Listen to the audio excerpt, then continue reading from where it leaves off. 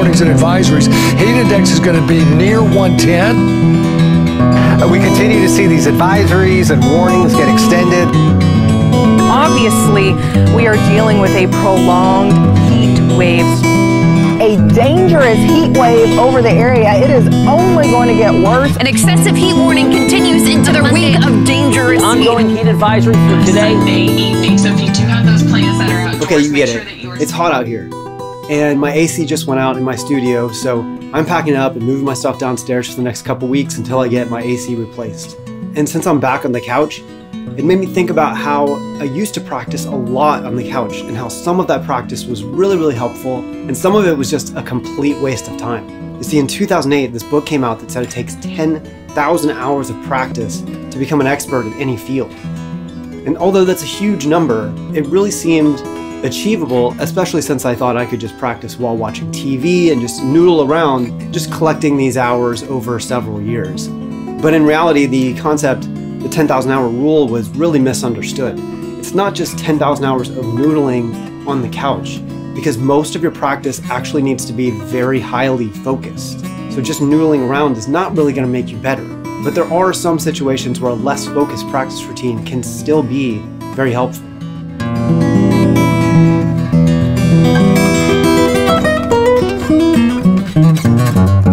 So one of the first examples where this is really useful is when you're a beginner and you're trying to first gain dexterity and mind-muscle connection to the fingers. This is something that I call activating the fingers. And the most famous exercise for this is something that's called the spider exercise. It's something that I used to call the 1, 2, 3, 4 exercise. And it's basically where you're playing each finger on each string, just going up one fret at a time like this. And you can start this exercise anywhere, meaning right now I'm in the 4th position. You could start in the 1st position. And this will give you like a bigger stretch with the left hand. And when you get to the top, you're gonna go down. Now, I have mixed feelings about this exercise because if you are past the beginner stage where you have activated your fingers already, doing this exercise is kind of a waste of time. It's really the world's least musical exercise that's ever existed. It's not a scale, it's almost a chromatic scale, but not quite. Once you get to a certain point where your fingers have become activated, it's not going to give you the same benefits anymore. Just like with the law of diminishing returns, you can see that at the beginning, this exercise is going to help a lot. It's going to help activate the fingers, but at a certain point, it's really going to start hurting you because it's not musical in any way. At this point, you're going to want to switch to doing scales instead, because that could be way more musical and you're going to get a lot more out of your time that way. And we're going to come back to that in a moment. Also, playing scales will still help to work on coordination between the hands and work on dexterity and activating the mind-muscle connection between your brain and the fingers. Number 2 is going to be when you're practicing patterns.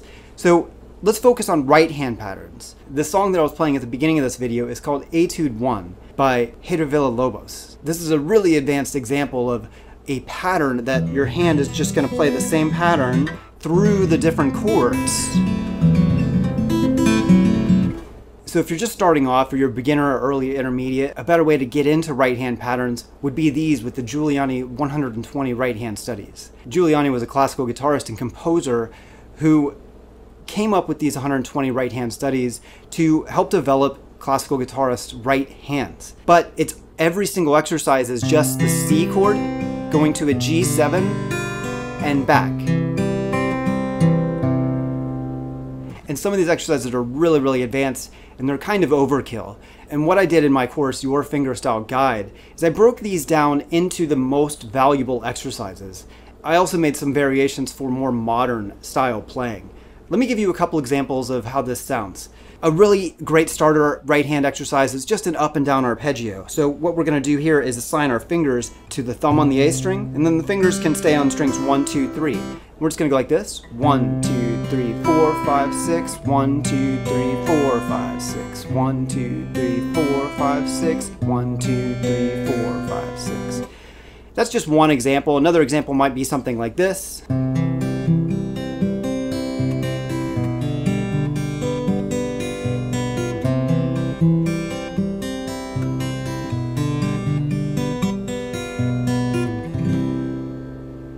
And you can see these sound very exercise-like, and they're not super fun to play. And so that's why I broke them down into the essentials so that you don't have to struggle your way through 120 exercises that aren't going to be super helpful. Another pattern I teach a lot is something called boom chuck. And that's where you're just taking an alternating bass pattern with the thumb and going through different chord progressions.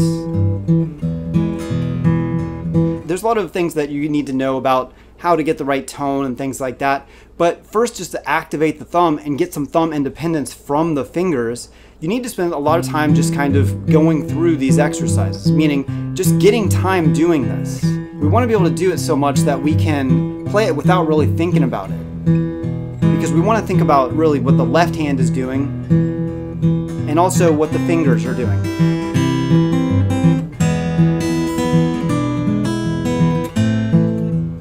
So you can't really think about what your thumb is doing, otherwise you're just going to get stuck. So practicing simple boom chuck exercises will help you get better thumb independence from those fingers. There's only really two patterns that ever come up in boom chuck. Either you're starting a chord on the lowest 6th string root, like for example an E major chord, and the pattern will be like this: 6th string, 4th string, 5th string, 4th string. Now one thing I want to add right away, when you do boom chuck, it's not really just 6th string to 4th string. When you do the boom to chuck part, boom, chuck, boom, chuck, boom, chuck, the chuck part is actually bigger than just one string. Almost always when you see it written in tabs, especially for songs, it's just going to be written as one string, and it's kind of up to you to know that we need to make that a bigger chuck like this. Okay? And that's pattern 1. Pattern 2 will kind of be the same thing but in reverse for chords like C or A minor or A major, chords that start on the A string root. And that's where we're going to start on the 5th string, and we're going to go 5th string, 4th string, 3rd string as the chuck, and then alternate to the 6th string and then chuck. So boom, chuck, boom, chuck, boom, chuck, boom, chuck. So that's another pattern you can practice and just rack up hours, gaining your thumb independence. Another example to practice on the couch would be fretboard mapping. And that's where we're practicing scales, but we're actually just kind of thinking about it, where these scales connect, things like doing minor pentatonic,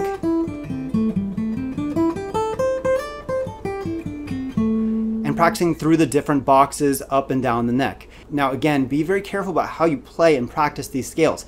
A lot of people get caught up just practicing the scale up and down, and this is one of the worst things that you can do. It helps you at first to kind of memorize the shape.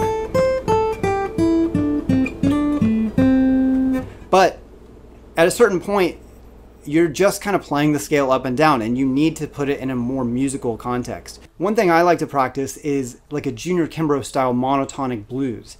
That way you can just get the thumb going like this on a string, on a root note, here on the A string, and then practice the scale on top of that. Something like this.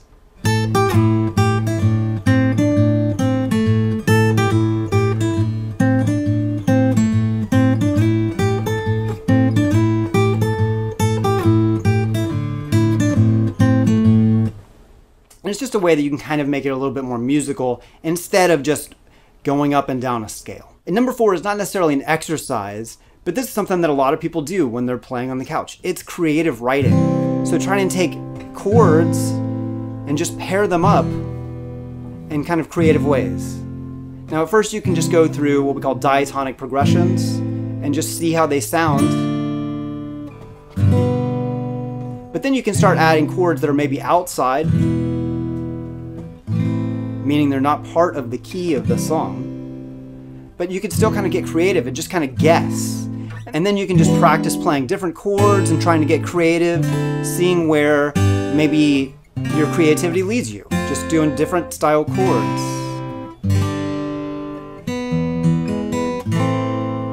Right? And getting creative with it and just trying to write different chord progressions, things like that. Or you can write anything. And this is a really important part of practicing the guitar. And it's also one of the most fun things. So getting creative is something that's very helpful on the couch, and I certainly recommend to do that as well. There's 4 ways that you can ensure that your practice is going to be making you better when you're playing on the couch instead of making you worse. Check out this video over here, and you might be surprised that your practice actually could be making you worse. So thanks for watching. I'll see you guys over there.